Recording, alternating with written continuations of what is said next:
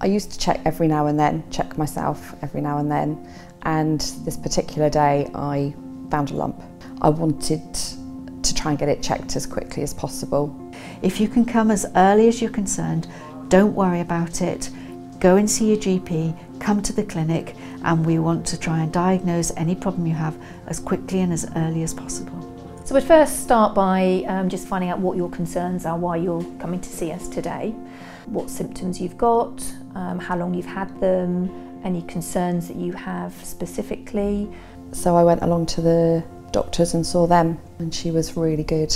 She carried out an examination. We would pretty much do an examination in these circumstances. We need to see the breast as well and the area that's concerning for you. So we would ask you to strip from the waist above. We have an examination couch with a curtain that we would provide privacy for you.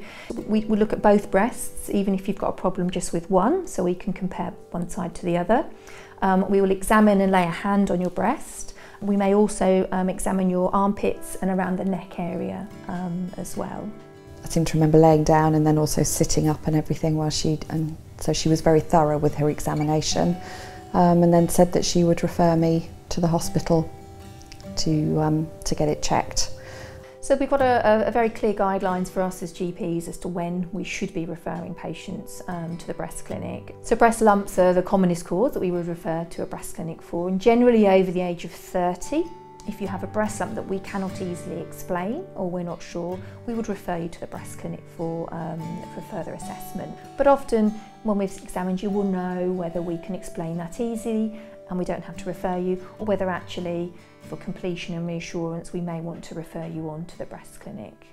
The majority of patients, however, that do end up at the breast clinic do not have breast cancer. We know that we've got to see all patients that are referred within the time frame of 14 days. We try our best to contact yourself as quickly as possible and interact with the departments as fast as we can to get these appointments booked in, to give yourself reassurance and try and get you a date and time, so then we can make you feel a little bit less anxious knowing that that's all booked for you.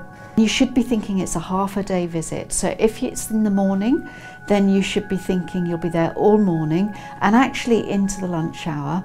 Similarly, if it's an afternoon clinic, expect to be there until at least 5 o'clock. It can be a long time. You go and see a consultant. They go through with you, the fact that your doctor sent you over. They examined me, then said that they were going to send me for some tests. Breast examination and assessment is based on triple assessment. So it's a combination of our assessment clinically, combined with radiology, which could be an ultrasound or a mammogram or both, and also if needed a biopsy as well to give more information.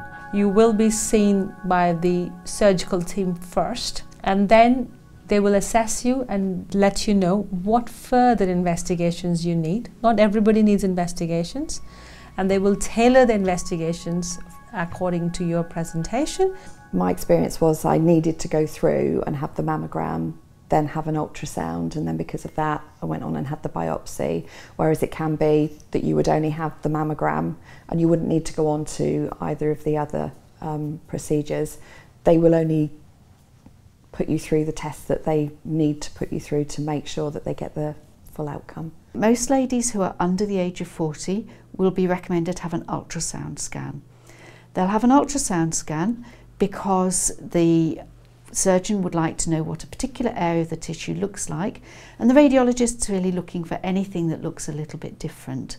Women over the age of 40 will automatically be sent for a mammogram as well, and if on either of the tests, the mammogram and the ultrasound, or one or the other, we find anything that we're not sure what it is, then we usually recommend a biopsy. Mammogram is principally an X-ray of your breast. You compress the breast between two cross plates. It sounds compressed, sounds painful, but it's not as bad as it sounds.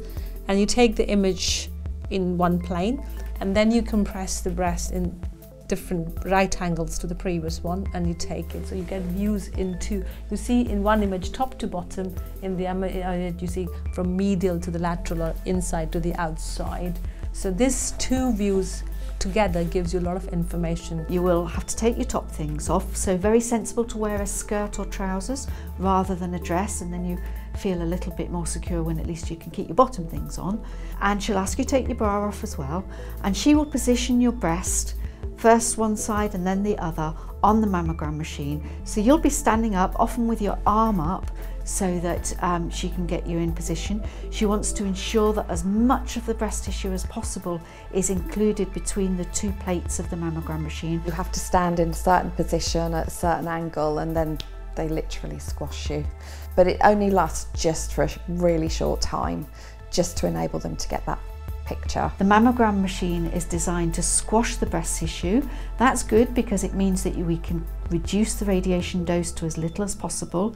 It also means that the picture is a higher quality than if we don't squash it, and it means that you'll keep still, because any fractional movement will blur the x-ray and mean we can't see the really, really fine, subtle detail that's so important to us. The radiographer that did the test, that did the mammogram was lovely. She was talking to me the whole time, making sure that I was in, okay, and checking that I was in the right position and all the rest of it. Even though I'd only found the lump on one side, they did check both breasts, so to make to see what was happening. A little pain, but it's what you get back from it that's good. While we're actually taking the mammogram, it's for a second or so. It's very, very quick.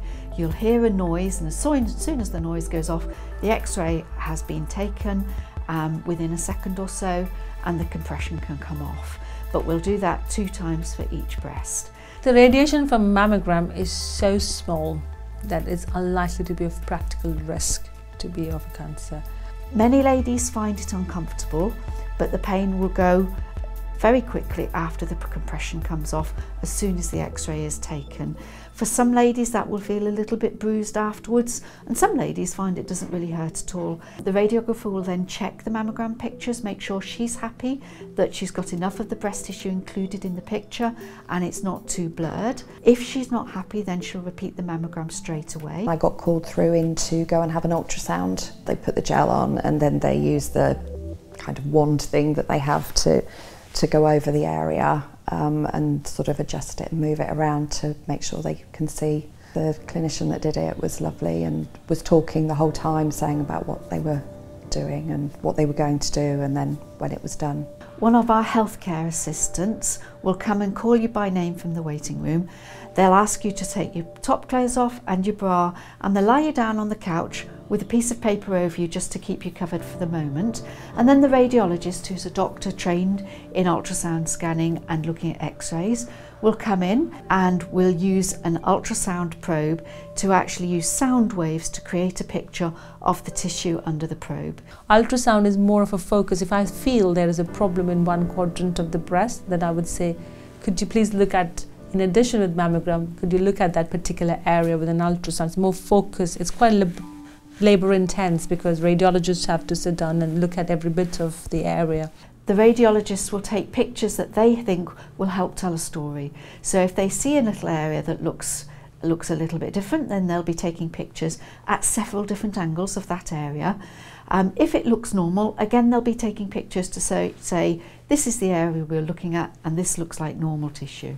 If they have any concerns at all, then they'll usually recommend that we do a biopsy. It's always helpful if you know that's going to happen, because they'll have that conversation with you while they're actually doing the scan. They'll be talking to you about what the biopsy entails while they're doing the scan and trying to get a little bit more information. The piece that really worried me and really I was quite scared about was the biopsy, because obviously I'd got to that third test, that they needed to do. There is a bit of, obviously, it's a needle going in and they've got to get it into the, do it with the lump. So it's uncomfortable. It wasn't as bad as I was anticipating it was going to be. I just kept trying to think, well, this is going to check and see where we, see what this actually is, because it was a worry. The radiologist will explain that we're going to put some anaesthetic in. That stings as it goes in, just like anaesthetic for anywhere else. and we're able to put it just at the spot we need it because we're using the scanner to show us where it needs to go. We can then make a tiny hole in the skin and use a special biopsy needle to put the needle exactly where we want the biopsy to be taken from. And you will feel the needle being pushed in place, but it shouldn't hurt because the anaesthetic will have done that job. You'll then hear a very loud click, often quite close to your ear. So you'll jump at the first time, but we'll try and tell you what it sounds like before your first biopsy. So be aware there's a very loud click. Lots of ladies say it sounds like a stapler. We usually like to take more than one sample, depending on how big the area is, whether we think we've got it. Sometimes with a tiny little lesion, we need to have a couple of goes to make sure that we've actually got it.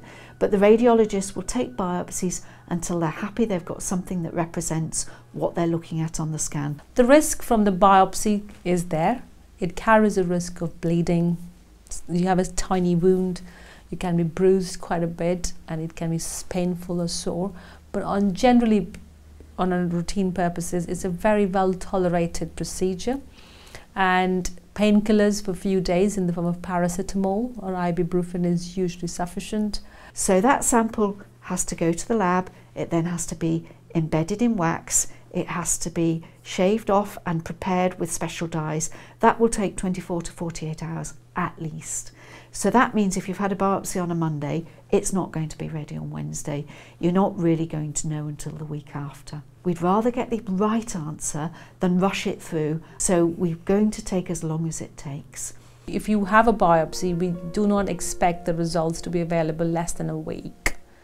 And then those biopsy results are discussed in a multidisciplinary team meeting where a radiologist, pathologist and a surgeon all sit together and present their individual assessment. Because they tell you at this point that you're going to need to wait for the result of the biopsy to come back, because they need to send it away to get the fluid checked as to what's going on, then that's kind of the worst part. It's that waiting and not knowing you've got a lump, knowing you can feel the lump there, but not actually knowing how you're going to deal with it, if it is going to be anything or not. In terms of discharge the same day, it's more than 90%. In terms of a diagnosis with cancer, we're probably looking at about 5% of the people that come through our clinic. The vast majority of people will be reassured and discharged on the same day with no biopsy or any further action needed. The consultant called me and gave me the good news that everything was fine, and I burst into tears because it was just such a relief. If we see 100 people in a clinic, about 5 or 6 would have cancer. And the aim of these clinics is to find people in very early stages of cancer so that we can treat them and they can go on to live a normalish and span of life. From meeting the admin staff on reception and the clinicians, the radiographers, everybody just wanted to do the best to be able to get you through the process. If you find anything that's different with your breast, then go and get it checked out with your GP. It's so much better to go and get it checked out as soon as you find it than it is to kind of think, oh, I'll leave it for a bit and see what happens. Don't leave it, just get it checked.